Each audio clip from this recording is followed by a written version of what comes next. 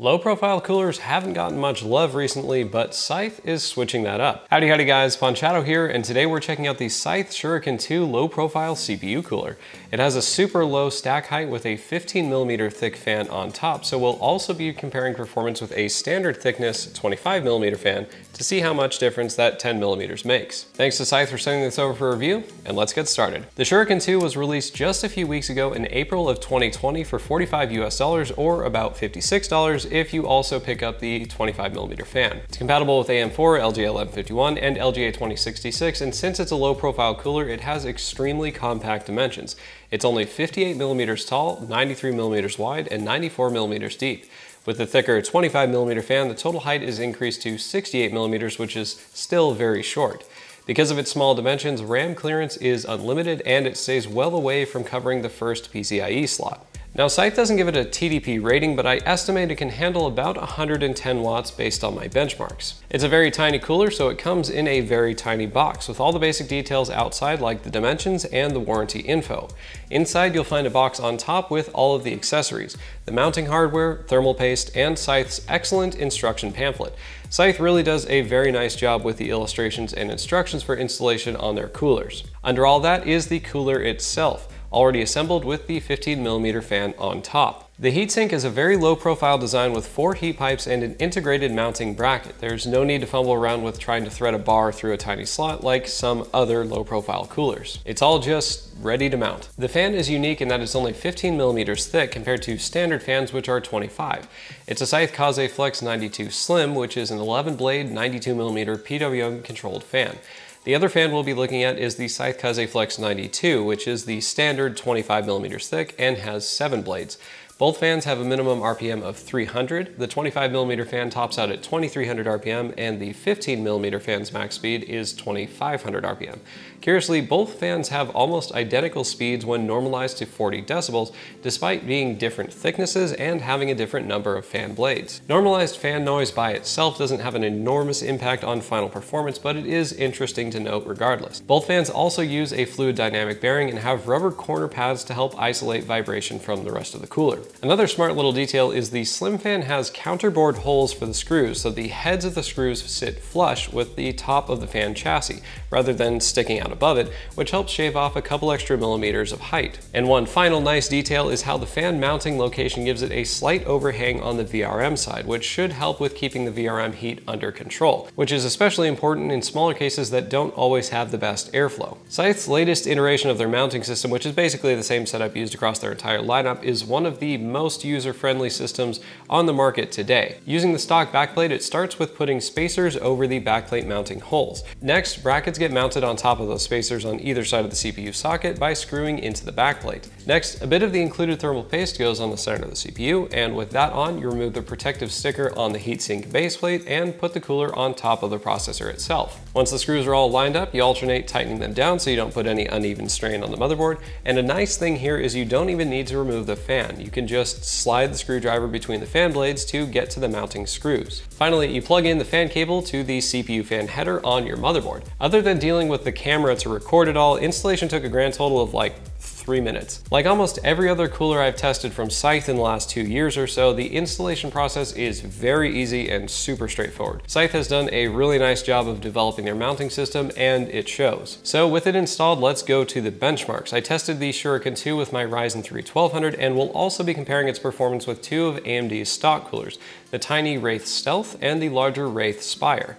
First up, idle temperatures. Owing to a minimum RPM double that of the Shuriken fans, the Wraith Spire and Wraith Stealth kept my Ryzen CPU much cooler at 0% fan speed. Absolute CPU temperature was around 60 degrees Celsius for the 25mm fan and 65 degrees with the stock fan, but that's well within safe limits. As always, if you're paranoid about processor temperature, you could simply run the fans at 400 or 500 RPM instead to keep it cooler under idle conditions. Next, we'll look at idle noise. In the same vein as temperature, the stock and 25mm fans' much lower minimum RPM kept noise under control at idle. Both fans were effectively not audible from more than a couple inches away, whereas the Wraith coolers with their minimum RPM of 600 could still be heard under idle, at least in a very quiet room. Now here are the load temperatures, with the coolers running at their maximum RPM. Here we can see part of the performance difference between the 15 and 25mm fans. The 25mm fan kept it about 1.5 degrees cooler than the 15mm fan. The stock Shuriken 2 was about 2 degrees cooler than the taller Wraith Spire, and a pretty hefty 12 degrees cooler than the Wraith Stealth. That's no small feat, given their very similar dimensions. That's the benefit of having heat pipes instead of just a solid heatsink. Next, we'll look at load noise levels. The Wraith Stealth and Wraith Spire actually came out ahead here at 42.3 and 48 decibels respectively. The 25mm fan was slightly quieter than the stock fan, probably owing to its max speed of 2300 RPM compared to the stock fan's 2500. It's important to note here though that while the Wraith Stealth is a good bit quieter at full speed, it's also quite a bit hotter. Finally, the most important graph, load temperature normalized to 40 decibels. In other words, how well each cooler performs at a given noise level. Unsurprisingly, the Shuriken 2 with a 25mm fan comes out on top at 54.6 degrees Celsius. It's followed by the Wraith Spire at about 57, the Shuriken 2 with its stock fan at 60, and the Wraith Stealth falls behind the others at about 65 degrees. So the Shuriken 2 is a capable low-profile cooler. It outperforms the taller Wraith Spire in terms of cooling capacity, and it has a very nice mounting system. Beyond that, it handily demolishes the smaller Wraith Stealth in pretty much every metric except for height. The Shuriken 2 is 58mm tall, whereas the Wraith Stealth is only 50. There isn't much I'd change on the Shuriken 2, but one thing I'd like to see in future revisions, and really from every cooler company, not just Scythe, is delivering the thermal paste in a syringe rather than a single-use plastic pouch. That's not a huge deal, but it's easier to apply, and then you don't have to just throw away all the extra paste once you've already installed the cooler. Now to address some questions. First, regarding the 25mm fan. Does it make a notable difference in performance over the stock fan? Using the 25mm fan improves cooling both in temperature and acoustic efficiency. It dropped load temperatures by more than a degree and improved normalized temperature at 40 decibels by over 5 degrees. So yes, it does make a noticeable difference in performance. Second, is the 25mm fan worth the extra $12 or so? For such a small increase in cost, I would say as long as the added height won't cause problems in your case, the 25mm fan is definitely worth opting for to get the best possible performance out of your Shuriken 2. And I'll note here that like all low-profile coolers going into low-profile builds, you need to be sure the dimensions will fit in your case. The Shuriken 2 is very short and will fit in the vast majority of small cases, but some super small form factor mini ITX cases may be too small even for this cooler. So always check the cooler dimensions against what your case will allow and make sure it'll fit. So if you're after a low profile cooler with good cooling, good noise performance, and a very reasonable price, the Scythe Shuriken 2 is well worth a look. Follow the link in the description below to pick one up for yourself. Hit subscribe and click that bell icon to get notified for new videos as soon as they're up. If you like this video, hit the like button. If you want to see more, hit subscribe, and I want to hear from you. Have you used a low profile cooler in any of your builds? And if you did, which one?